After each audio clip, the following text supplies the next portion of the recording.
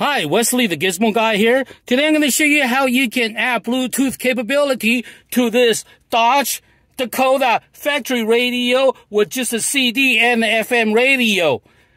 This Dodge Dakota factory radio only has a CD and AM FM. There's no Bluetooth capability. What we're going to do is we're going to add Bluetooth capability by using my gadget by using my device from GizmoGuyGadgets.com. GizmoGuyGadgets.com. GizmoGuyGadgets.com. GizmoGuyGadgets.com. Simply use my device to connect it to your car radio, and you'll add Bluetooth capability to any factory radio. In this case, will be a Dodge Dakota. Let me show you how it's done. You get my device from GizmoGuyGadgets.com. GizmoGuyGadgets.com. Get my device. All you have to do is connect it. My device come with a wire with two ends, okay? One is for aux, the other one is for USB. We'll be using USB today. Get my device from GizmoGuyGadgets.com. GizmoGuyGadgets.com. Connect my device onto the secret charger for power. That's it. That's all you have to do. Now you just have to pair the radio to the Gizmo Guy gadget. Let me show you how it's done. So first, we turn on the radio by turning on ignition. Make sure the radio is set at 87.9. 87.9, as you can see. Now all you hear is static. All you have to do is connect my device onto your cigarette lighter like this and listen. Power on. Bluetooth mode.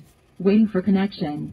Connected. That's it. That's all you have to do to add Bluetooth capability to this Dodge Dakota factory radio. You do not need to remove the radio. You do not do any modification. You do not need a new radio. Simply connect my device to the cigarette lighter for power, and you're ready to go. So now you can just listen to anything by pressing this button. See, now you'll be able to enjoy music through your factory radio, loud and clear, without static noise, without distortion. Simply connect my device to your car radio, and you'll be able to enjoy all your music, podcast, news, NPR, anything you want to listen to. You can listen to it through your factory radio. Basically, essentially my Gizmo Guy gadget will allow you to turn any old car radio into a smart radio. You can then, from that point on, you'll be able to use voice command, or you can simply use this. You can use voice commands such as Siri, Alexa, or Google, or you can use them manually by using the control unit over here. You can skip, you can control.